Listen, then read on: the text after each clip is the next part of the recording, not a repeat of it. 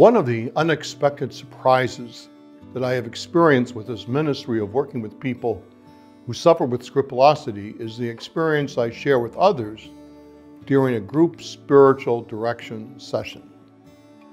Men and women from all different perspectives, and because of the reach of social media from many different countries, gather together and form a community of people who share a common struggle. I do not identify this gathering of people as a community without some reflection. However, I truly believe that the gathering is a community of people of all different ages who share a common struggle and who have a profound respect for others who also struggle with scrupulosity. The surprise that I experience is the dynamic of a truly loving and caring community. There is no judgment. There is no attempt to correct someone else or to minimize what they are experiencing. Everyone recognizes in one person's struggle with scrupulosity something of their own personal struggle with the disorder. It is a very rewarding and a very comforting experience to be part of a community of people who understand you and who appreciate you for who you are. It is the exact opposite of what your scrupulous condition prefers. Scrupulosity has a preferred arena that is required in order for it to reign supreme. The arena is the isolated and the effectively silenced and marginalized person who struggles with a disorder. Scrupulosity relentlessly drives a person into some kind of isolation, trying to convince the person who suffers with the disorder that what they are experiencing, what they're feeling, what they are anxious about is so horrendous that if anyone actually knew what was going on inside of them, they would be excluded automatically from normal human relationships. Self-isolation, or being very quiet, or withdrawing from social give and take, or any of a multitude of isolating actions is the end result.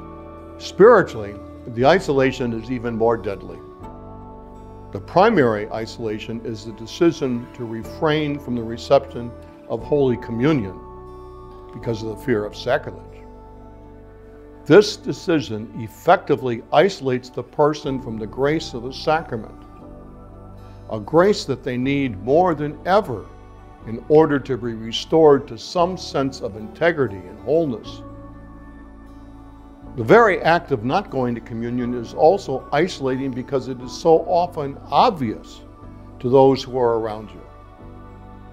To not receive communion effectively identifies you as a person with something wrong going on. This identification effectively isolates a person even more from the community of believers. Group spiritual direction is one very positive step to end the isolation. It is an experience of being with a group of people who accept you, not as you one day might be, but rather as you are, exactly at this moment in time. For many people, the acceptance is exhilarating.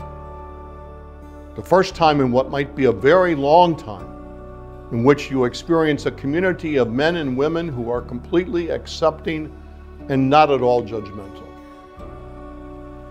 In the conversation that takes place during the period of spiritual direction, everyone is invited to share their experience, their ups and downs, their missteps, but also their successes in the process of learning how to manage their scrupulosity. They hear the stories of other people, and the stories that are shared are encouraging and helpful. Now, one of the fears that some people have about attending a group spiritual direction experience is that they will hear something from someone else that will trigger an unhelpful response in them. The fear is that they will hear something that will give them some new content to worry about, or open up a fresh path for anxiety. This does not happen. It is not the experience of the people who participate in the spiritual direction community. The reason why a person should not fear the dynamic of group spiritual direction and choose not to participate because of the fear of not being helped, but effectively hurt by the experience is this. Every person who struggles with scrupulosity already has their preferred and well-defined content and focus concerns in place. There is a very remote possibility that something new will suddenly become a challenge. In other words, for most people, the anxiety that is experienced has already been well-defined, even before you became aware of the trigger itself. There is more than enough content available to you. There's no need or desire to add a new focus or concern. Sounds kind of hard to imagine, but it's true. Your scrupulosity has effectively included and effectively excluded the preferred content and life experiences that you are focused on. Most experiences, including most intrusive thoughts, pass through your consciousness on a daily basis and you pay them no attention whatsoever. You are already experiencing the possibility each day of new content and a new focus for your anxiety, and it just does not happen. Group spiritual direction takes place one day each month at an agreed upon time, usually for a period of 90 minutes, with a spiritual director from Managing Scrupulosity as a group facilitator. It is recommended that when you join a group that you remain with that group in order to become more familiar with the members of the group and more comfortable with your own participation. Zoom links are automatically sent to you a few days before the agreed upon meeting time. You do need to register for the group of your choice. At Managing Scrupulosity, we are continually looking for an opportunity to form new groups.